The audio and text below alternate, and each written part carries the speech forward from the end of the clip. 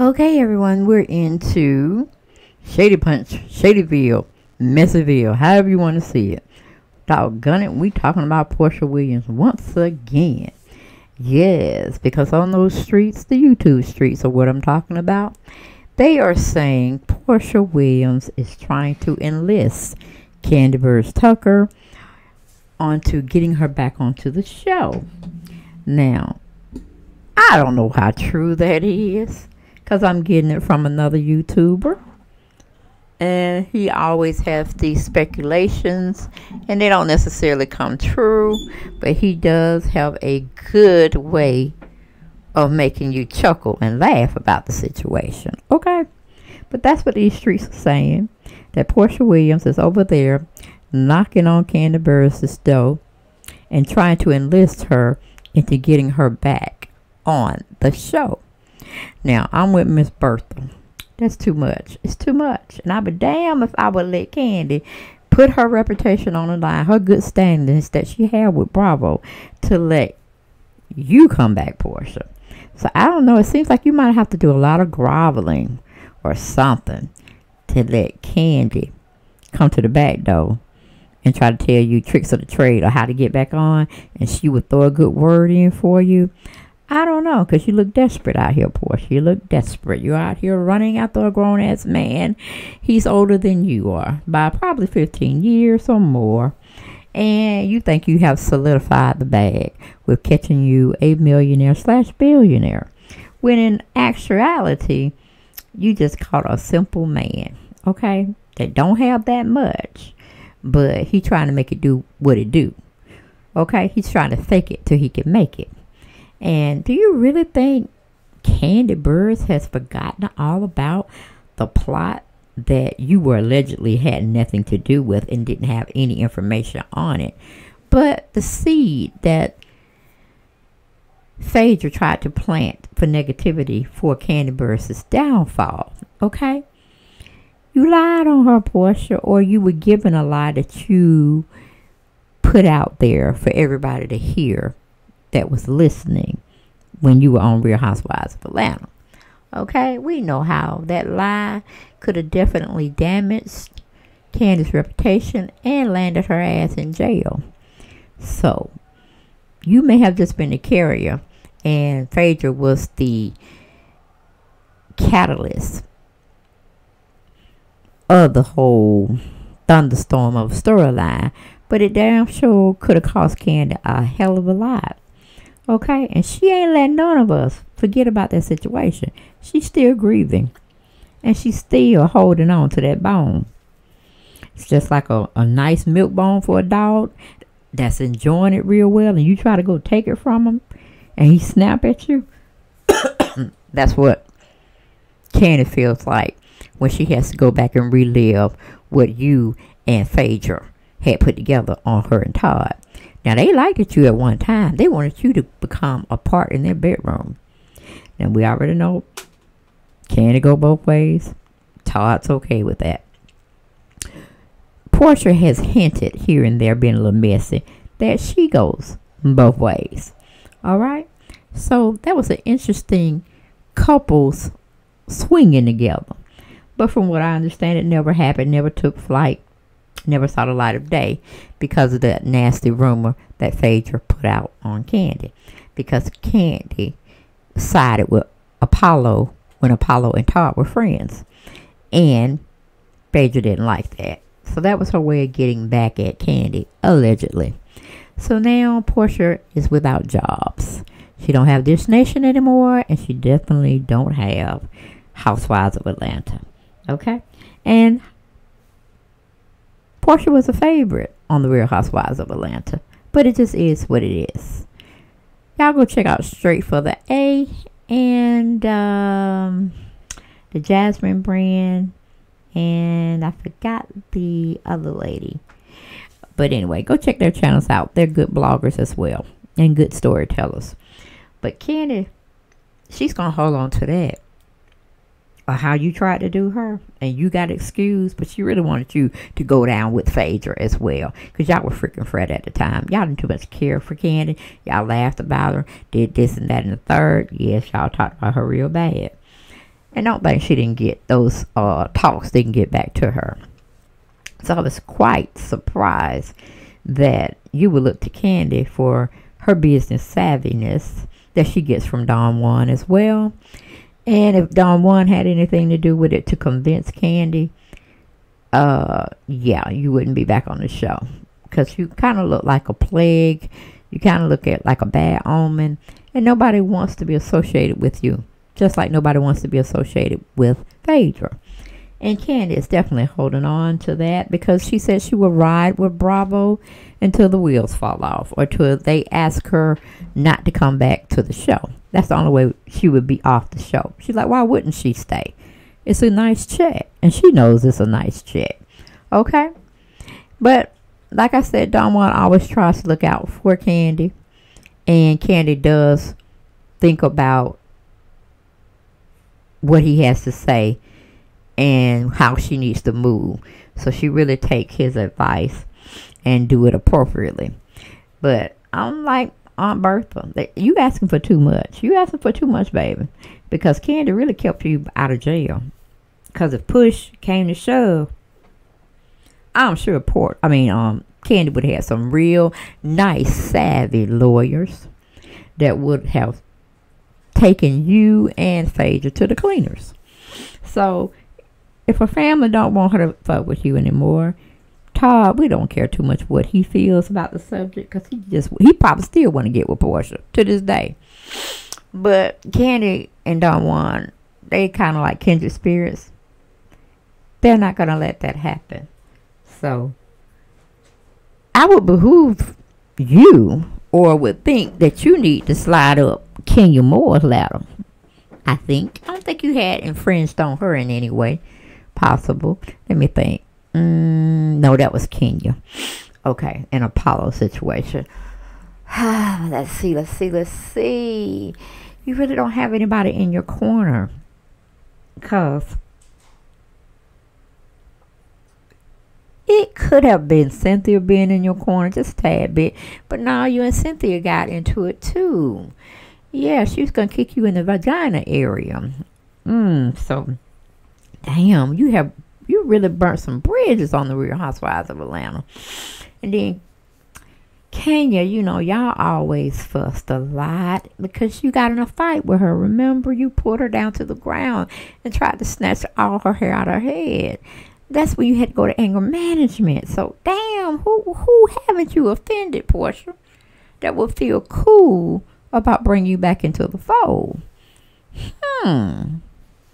Because I know the newbies wouldn't want you to come back because they would feel like you're taking their shine, their thunder from becoming a big paycheck, a big idol to see or look for each Sunday when they come on. They want to shine now, Porsha. The newbies want to make their mark in reality TV. Drew Sidora ain't doing nothing for me, even when she came on, but it might be one of those things like Cynthia. She never was worth her grain of salt on the show either. She was just fashion, and that was pretty much it. And she really rode it for a long time when she really should have been going after season 2. Or really after Peter left, she should have left. But she was more so as, I don't know, I would say the mother of the show, but then we had little, spats between her and Nene when Nene was on it. But see, you don't listen to Kandi anyway, because Kandi had told you to slow down with her assignment. And she said she wasn't going to speak too much on it because after the fight that you and her, first fight, that you and her got into it about, she talking too much about Dennis. And the forewarning she tried to give you about Dennis before you got impregnated, And see, everybody in these streets, especially in Atlanta, the ones that really want to get a hold of you, they really feel you're a man stealer. You're a husband stealer. You plotted up on this woman to get on the show, and you were messing with her man behind closed doors. Now, we don't know if that to be true. It's your side, her side, and then it's the middle, where the evidence is and the truth resides. But you have to get through all that mess first. But Kandi also tried to tell you about Simon and Dennis, both of them collectively. But you didn't want to listen. You didn't want to listen to Kandi. Kandi had told you this man's still sowing wild oats out there. He's not one to be settled down because he has a lot of women he finds himself with. Okay? She didn't say he was a bad person, but she was trying to tell Porsha she wouldn't be the only woman in his life. And by getting to know Porsha, you know she wants that monogamous relationship. She wants that one-on-one relationship. So Kandi knew that wasn't going to be the case because the streets be talking to Kandi, and Kandi has the key to Atlanta. She has a key to Atlanta, a very prestigious award for, you know, people that do a lot of philanthropy type work, a lot of community work, donating money to special causes and this, that, and the third. And they like her. They like her in Atlanta. Okay. And what's really not to like? Okay. What's really not to like? She's a pretty good young lady. She's a good woman. She's a good, savvy businesswoman. I think she gets a lot of it from Don Juan as well. 3 beautiful kids. 1 stepdaughter that she really treats like her daughter if Todd just lets her do so. But you know, that's another whole avenue, another whole story, another whole video. But you know, you really did lie on her, and it could have cost her jail time. She could have lost all her endorsements. She could have definitely been fired off of Real Housewives of Atlanta for such allegations that were false, allegedly. And then she wanted you to come on her show. Shout out to the Jasmine brand as well. She's another blogger. She has a podcast. She has a lot going on, and she deals in celebrity news. Check her out. Tell her I sent you over there. But yeah, Kandi had been trying to get you on Speak On It. Speak On It! You know, that show. Her YouTube show.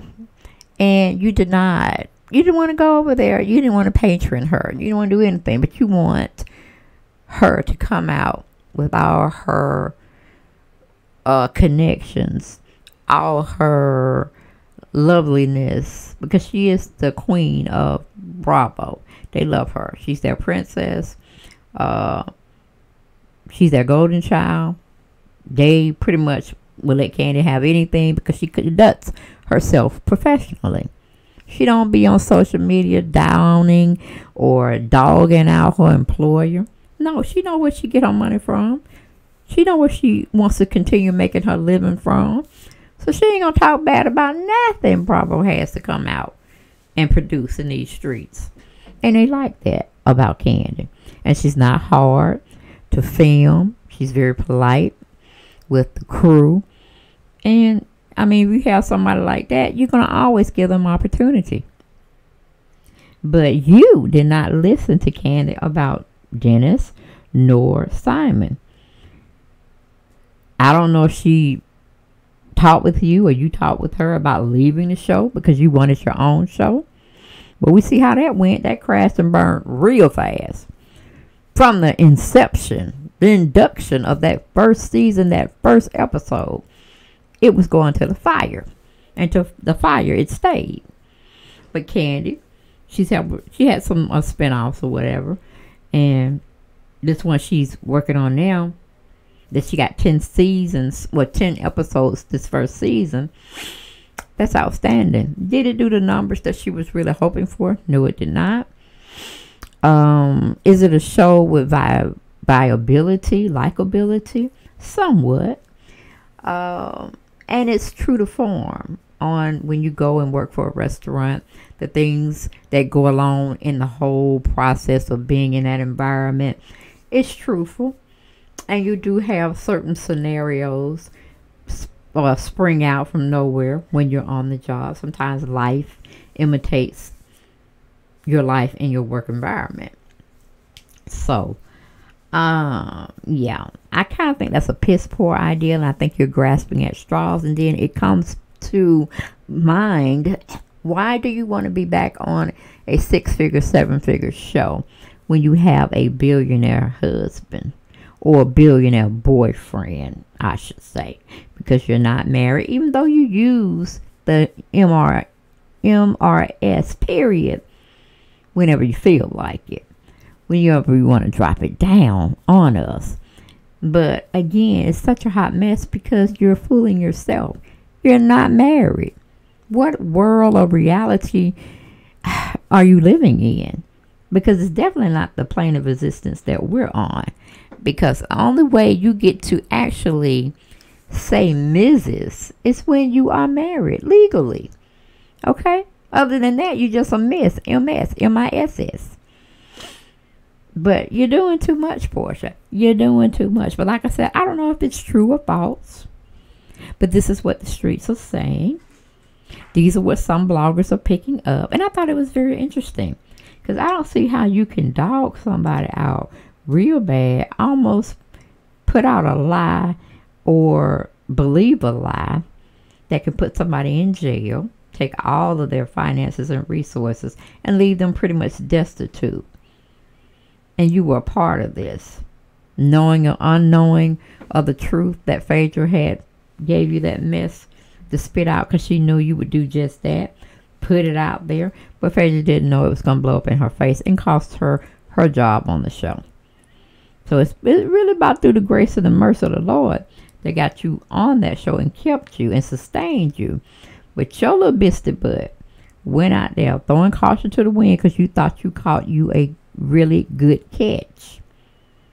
But then you said on the Tamara Hall show that y'all were courting, y'all were dating, y'all were getting to know each other. But on the other hand, you said, well, that's my husband. How silly and dumb do you sound, Porsha? How silly and dumb do you sound? So, I don't know, girl. I don't know what the world holds for you. But until you sit down and try to figure out who Porsha is and what Porsha wants, and Porsha can survive without a man, you ain't doing shit in my book. You ain't doing shit in my book. But that's all I have for this video, guys. I just wanted to address the elephant in the room. And sometimes people say you shouldn't go back to old jobs. Once that door is closed, you should keep it closed and look for new, better, stronger opportunities out there. So that's how I'm with it. And that's how I would be if you would approach me and I was still on the cast. I was like, girl, let this door stay shut. Because they're not going to treat you right. Or you're not going to treat yourself right in this instance. You're going to come and want XYZ worth of money. And they're not going to want to pay you for that. Because they're cutting everybody's salary. Except for the ones that really do produce. And at this point, I think that would be Kenyamoore, Sanya Roberts Richardson. I think Sanya Ross Richardson, I think her name is. She's promising. Child can talk 2 different languages. And she was getting Drew Sidora together in her Jamaican accent. Child. I was like, okay, I'm there for her. I'm on Team Richards at this point. Okay. And I'm side-eye the rest of them. Alright, because I want to see what this newbie gonna bring. Because Drew Sidora sure didn't bring jack. They treat her like Cynthia now, which is a hot mess. Okay. But I'm pretty sure it'll be a cold day in hell that Kandi will put you back on. Now, even though she got Kenya back on, like I said, she boycotted for her to be on the show. And she was relentless about that until Kenya came back as a full-time peach holder. And then she got Marlo. She's glad Marlo got her peach finally. And she even said so that with you leaving Porsha and Cynthia, she kind of felt some kind of way. But then in actuality, it really turned out real good not having y'all on the show. So is that a nice nasty slap in your face, Porsha? Yes, because all the lies you told when you were on the show. But that's all I have for this video, guys. Y'all get down in those comments. Let me know what y'all thought about this predicament that Porsha has found herself in. Do you think it's true? Do you think it's plausible that she may have had a conversation with Kandi about testing the waters for her? Because she can't get them to answer the door. She done wrong. Her people done wrong.